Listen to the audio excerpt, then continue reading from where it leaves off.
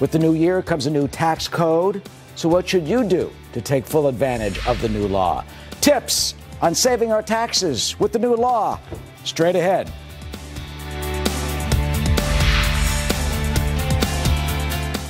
There's something else that's coming up this new year, the new tax code. You know, we've heard a lot about that after President Trump signed the sweeping tax bill into law earlier this month. Well, our next guest has some tips on how we can all make the law work for us. Let's bring in Chad Brownstein, he's CEO of Rocky Mountain Resources, joining us now. So, Chad, I mean, right now the average tax refund is like, they say, over $3,000. How do you think people can maximize this, you know, for next year? What do we do? You got to benefit your business.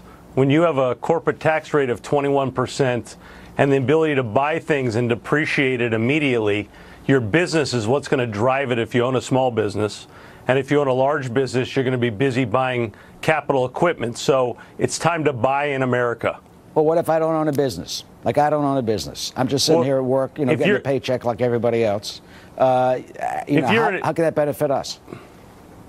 If you're an individual, the current tax rate has been lowered to benefit you. So you're going to have more capital to spend on household goods and durables.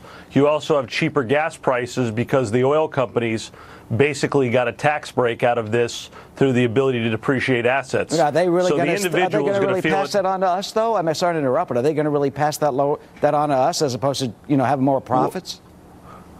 Well, what you're going to see is that the oil and gas companies are going to directly benefit the consumer because the taxes at the pump are going to be less for them, allowing them to put more money into drilling, which is going to create more of an abundance in America, which is going to ultimately benefit the individual person who's at the pump by having a lower gas price. Wow. I mean, but what about the criticism that this is a giveaway to the rich, especially to the corporations, and that all this stuff is going to expire in, 8 years or so?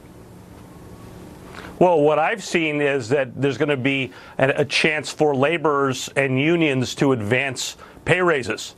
With the tax cut comes the ability for the labor unions to get stronger, to say, you as a company have more profits, you got to pass that down to the partners who are helping build these companies. So ultimately, I believe this is actually a tax cut for the middle class and really not much more than that as far as super benefiting a segment of the population. Do you think it really will accelerate growth, as the president claims?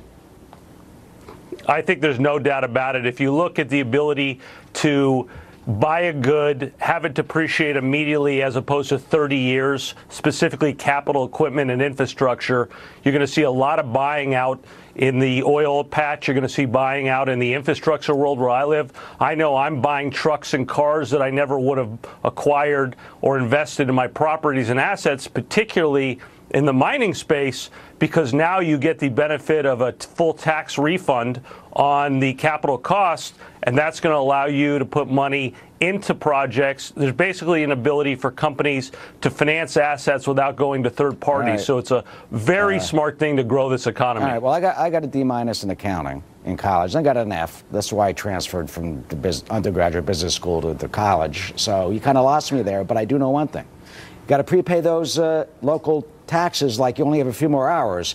Does that really work? There's some question about the IRS on prepaying property taxes. A lot of folks have been doing that, rushing down to the local tax office. Yeah, well, there's a little confusion about it, and I believe that no one has the real answer yet.